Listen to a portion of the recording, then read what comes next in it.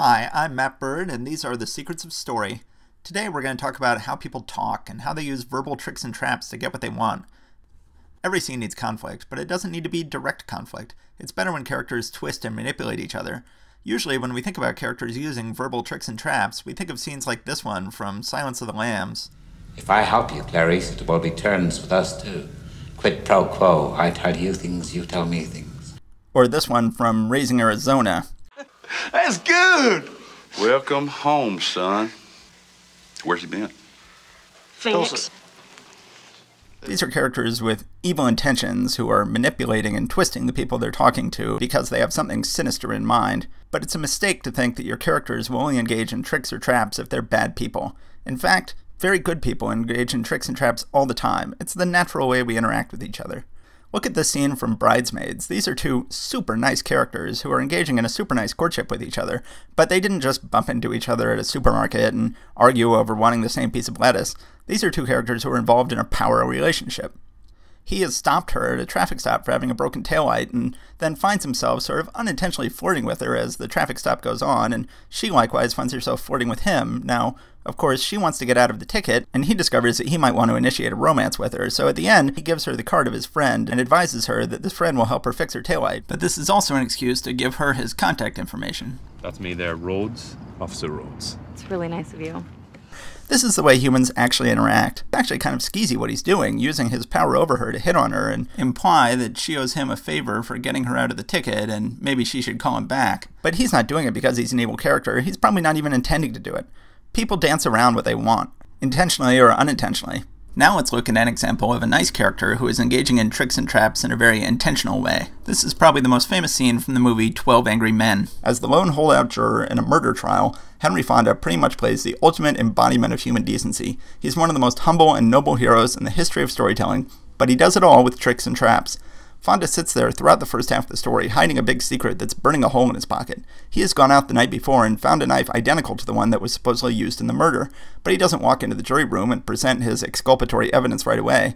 No, he waits and lays traps for his 11 opponents. He insists that they speak first, laying out their case for conviction. Look, your turn down there. Let's go. I didn't expect a turn. I thought you were all going to try to convince me. Wasn't that the idea? Knowing that ultimately they will have no choice but to brag about the supposed uniqueness of the murder weapon, he's hoping that they'll literally throw the knife in his face so that he can dramatically produce his identical knife and do the same. Ultimately, his patience pays off. Take a look at this knife. It's a very unusual knife. I've never seen one like it. Neither had the storekeeper who sold it to the boy. Aren't you asking us to accept a pretty incredible coincidence? I'm just saying a coincidence is possible. And I say it's not possible.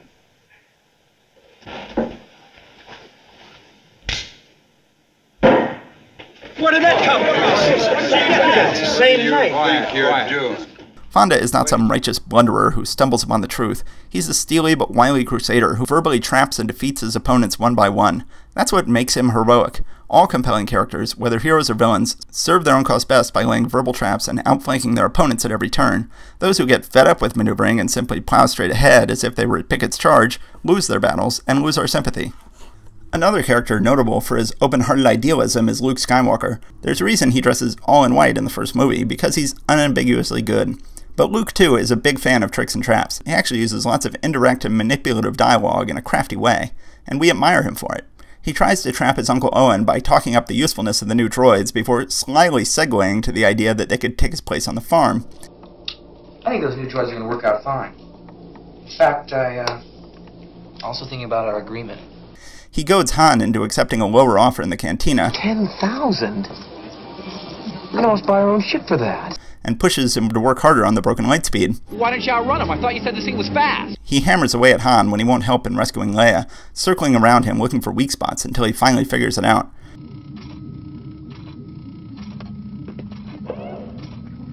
She's rich.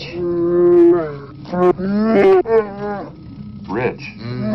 Rich, powerful. Listen, if you were to rescue her, the reward would be... What? Well, more wealth than you can imagine. I don't know. I can imagine quite a bit. You'll get it. Once he wins Han over, he's the one who comes up with the trick where they pretend Chewie is their captive.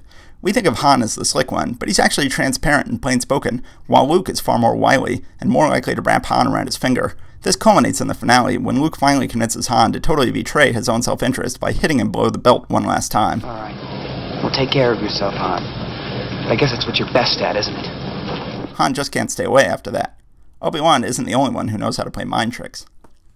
So that's another secretive story. For more great tips just like this one, be sure to pick up my book, The Secrets of Story, Innovative Tools for Perfecting Your Fiction and Captivating Readers. Just click this link right on your screen and you can order the book right now. Thank you so much.